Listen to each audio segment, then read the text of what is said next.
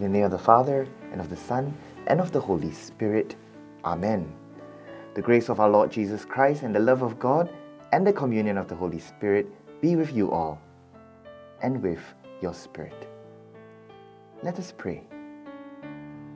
O God, who through the grace of adoption chose us to be children of light, grant, we pray, that we may not be wrapped in the darkness of error, but always be seen to stand in the bright light of truth, through our Lord Jesus Christ, your Son, who lives and reigns with you in the unity of the Holy Spirit, God forever and ever. Amen. A reading from the prophet Amos. Listen to this, you who trample on the needy and try to suppress the poor people of the country.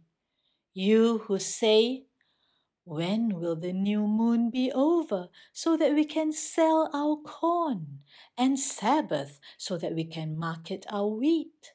Then by lowering the bushel, raising the shekel, by swindling and tampering with the scales, we can buy up the poor for money and the needy for a pair of sandals, and get a price even for the sweepings of the wheat. That day, it is the Lord who speaks. I will make the sun go down at noon and darken the earth in broad daylight. I am going to turn your feasts into funerals, all your singing into lamentation. I will have your loins all in sackcloth, your heads all shaved. I will make it a mourning like the mourning for an only son.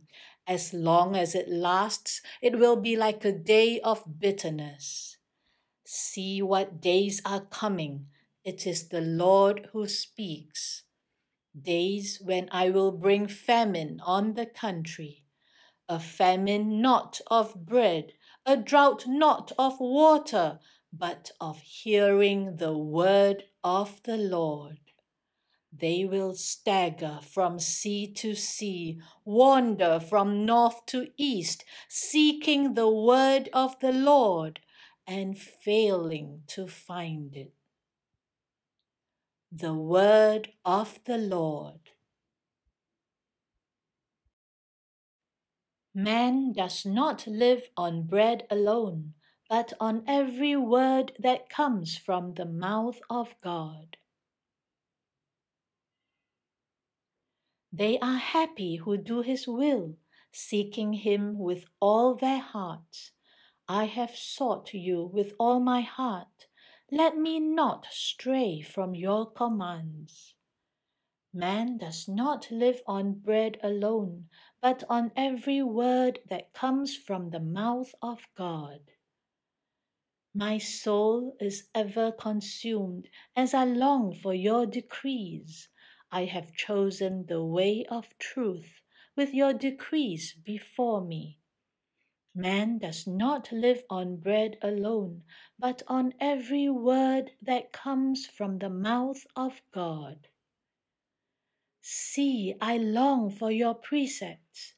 Then in your justice give me life. I open my mouth and I sigh as I yearn for your commands. Man does not live on bread alone, but on every word that comes from the mouth of God. Alleluia, alleluia. Teach me your paths, my God. Make me walk in your truth. Alleluia. The Lord be with you, and with your spirit. A reading from the Holy Gospel according to Matthew. Glory to you, O Lord. As Jesus was walking on, he saw a man named Matthew sitting by the customs house, and he said to him, "Follow me." And he got up and followed him. While he was at dinner in the house, it happened that a number of tax collectors and sinners came to sit at the table with Jesus and his disciples. When the Pharisees saw this, they said to his disciples, "Why does your master eat with tax collectors and sinners?" When he heard this, he replied, "It is not the healthy who need the doctor, but the sick. Go and learn the meaning of the words. What I want is mercy, not sacrifice. And indeed, I did not come to call the virtuous, but sinners." The Gospel of the Lord. Praise to you, Lord Jesus Christ. Dear brothers and sisters, many of us would have experienced being in crisis before, yes? Either when things seem to be going well and then things take a turn for the worse. Or for some, things already look so bad and you didn't think how it could get worse, but somehow it did. That's the experience of crisis. We are shaken up, waken up, and in some ways made to reevaluate our lives. And when things in our lives start to crumble and collapse, we start to recognize and see what sort of foundation have we been building our lives upon. And then we get an opportunity to begin anew.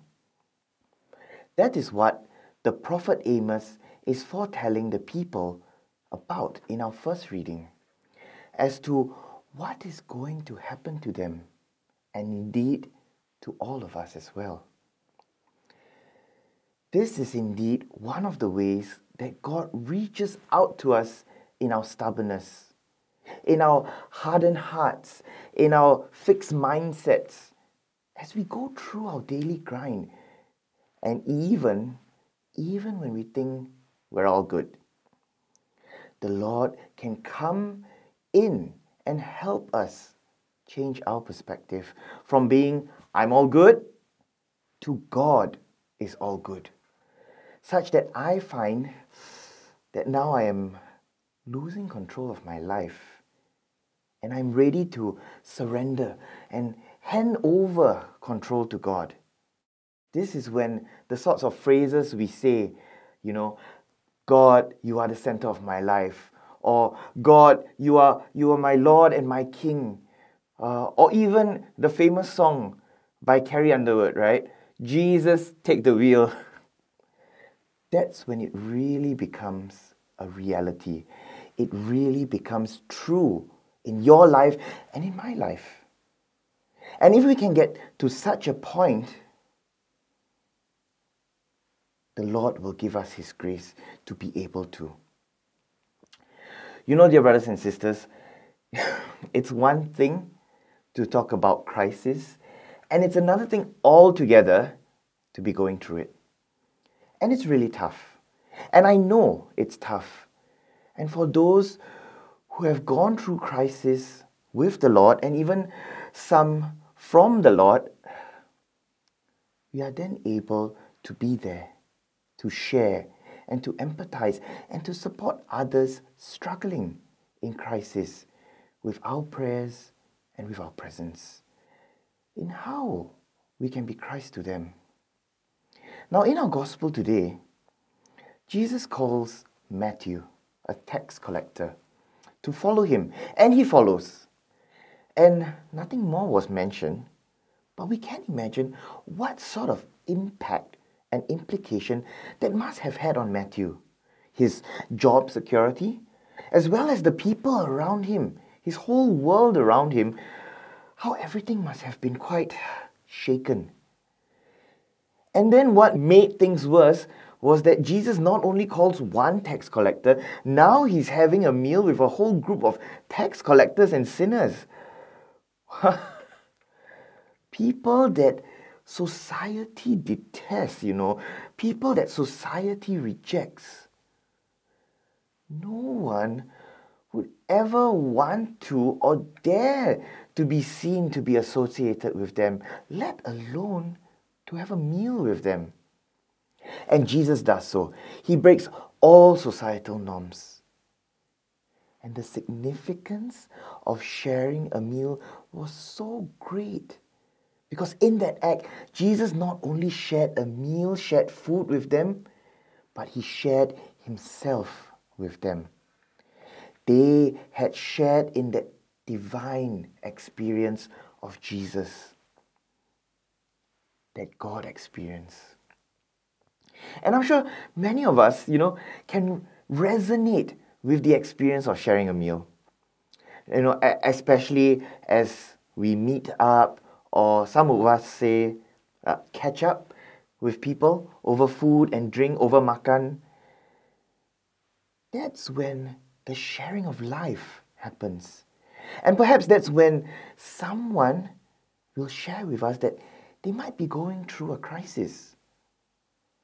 How then can I bring and be Christ to the other person who has shared with me something so deep, so personal, and has made himself or herself so vulnerable to my response?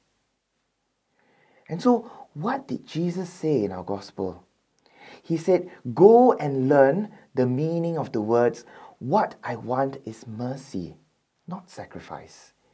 He is inviting us to show mercy, my dear brothers and sisters.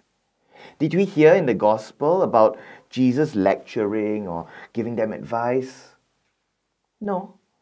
He was just being present to them and befriending them without any judgment. Let us then, dear brothers and sisters, ask for God's grace. If we ourselves are going through a time of crisis, to cling on and to persevere and to trust in the mercy and love of God for you and I, for each of us, that indeed He is molding us, shaping us anew, and drawing us closer to Him.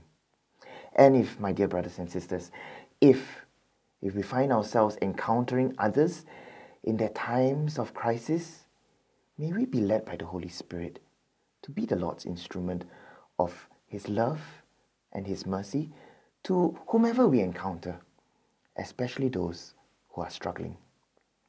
Amen. And so, with the Lord's grace and mercy, together as brothers and sisters, we support each other in prayer as we pray the prayer that Jesus has taught us. Our Father, who art in heaven, hallowed be thy name. Thy kingdom come, thy will be done on earth as it is in heaven. Give us this day our daily bread, and forgive us our trespasses, as we forgive those who trespass against us. And lead us not into temptation, but deliver us from evil. Let us pray. May this divine sacrifice we have offered and received fill us with life, O Lord, we pray, so that, bound to you in lasting charity, we may bear fruit that lasts forever. Through Christ our Lord. Amen. And the Lord be with you and with your spirit. And may Almighty God bless us, the Father, the Son, and the Holy Spirit. Amen.